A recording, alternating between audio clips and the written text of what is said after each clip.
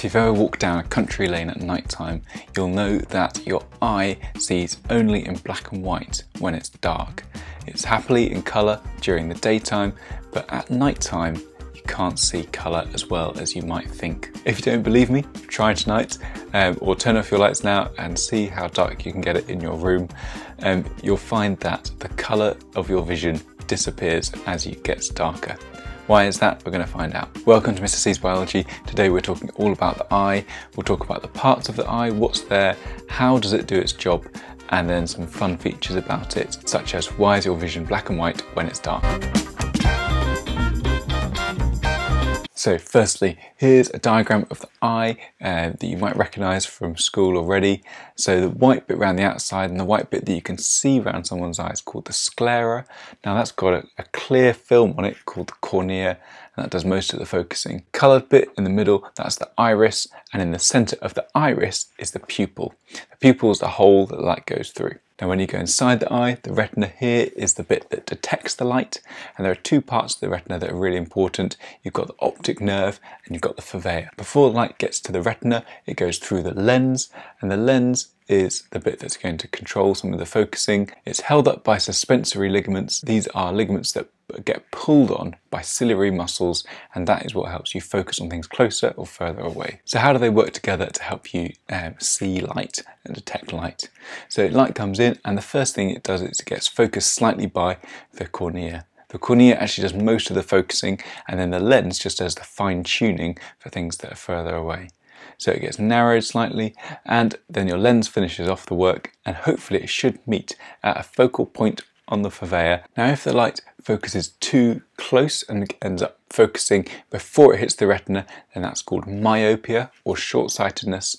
If it focuses beyond the retina, then that's called long-sightedness or hyperopia. And so what we can do to treat that is we focus the light slightly more before it even gets to the cornea by wearing glasses or contact lenses. The fovea is really interesting. That is the point where there are most light receptors, especially the cone cells. And so when you look at something, so like I'm looking directly at a camera now, what I'm doing is I'm directing my fovea of each eye onto the camera. And so when you look specifically at something, when you look into someone's eyes, you're aligning your fovea with that thing. The optic nerve does the opposite. It's a blind spot. There are no receptor cells where the optic nerve is.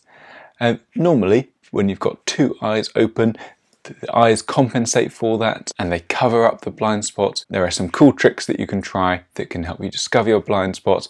I will put a link in the description to some simple ones that you can try out and find the point where you end up not being able to see something. One thing you might have noticed about someone's eyes is that they change depending on how light or dark it is. So when you're in bright light, what will happen is your pupil, the black bit in the middle of your iris, will narrow because it's bright light and it doesn't want to damage the eye, so it restricts the amount of light that can go in. And in dim light, then it opens up and widens out.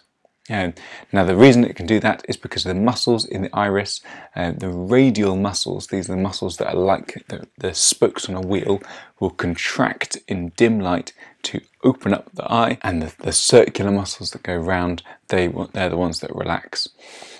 In bright light, the circular muscles this time contract, and the radial muscles are the ones that relax. Now, in terms of detecting light, you've got two types of cells that do that, rods and cones, and they respond to different types of light.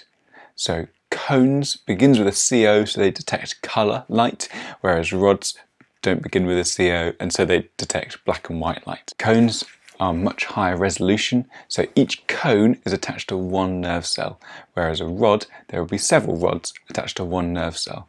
And so that explains why your brain can't pinpoint the exact point where the lights come from, and so why when something's dark it's often a bit more blurry, you can't see as clear, but also why it's black and white, because the rods are doing the picking up. The cones, there's not enough photons for them in the dark to send that individual signal. They need more light in order to send it.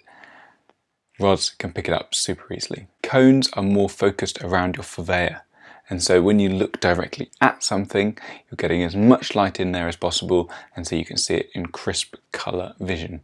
So those are the key structures of the eye and how they work together. Hope that's been helpful. There's lots more going on in the eye that I haven't mentioned. So if you've got a further question or you want to discuss it, I'm happy to answer some questions in the comments. If you like this video and like the idea of some more videos on the brain and on hormones coming up soon, then do click subscribe, and I hope to see you again soon.